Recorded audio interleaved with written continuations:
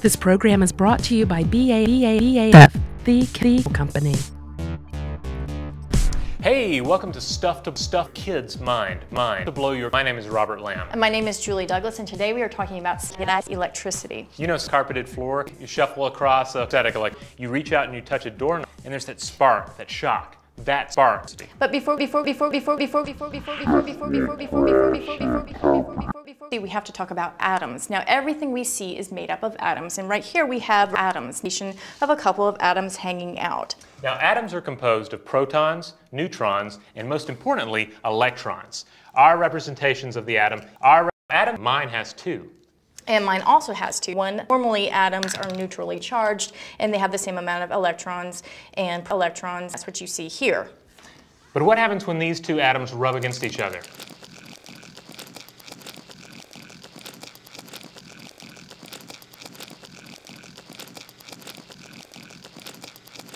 So to look at this a little bit more, we're going to do a simple experiment with a balloon and your hair. That's right.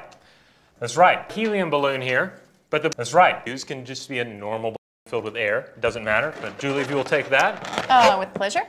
Okay.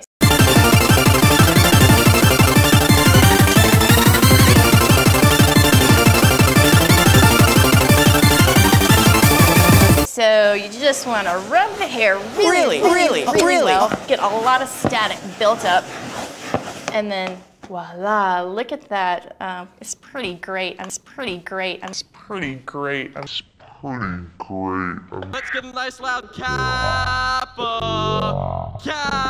No. And what you have here is an exchange of those electrons to Robert's hair. And the reason why Robert's hair is sticking up so very well is that now all those little hairs are positive Robert's hairs, and they are Robert's. That's why they're standing on Robert's to get away from one another. So there you have it, electricity.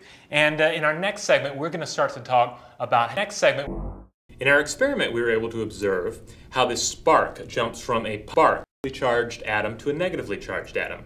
And we can actually observe this happening in the world around us. If I shuffle across a carpeted floor and then I reach out and I touch a doorknob,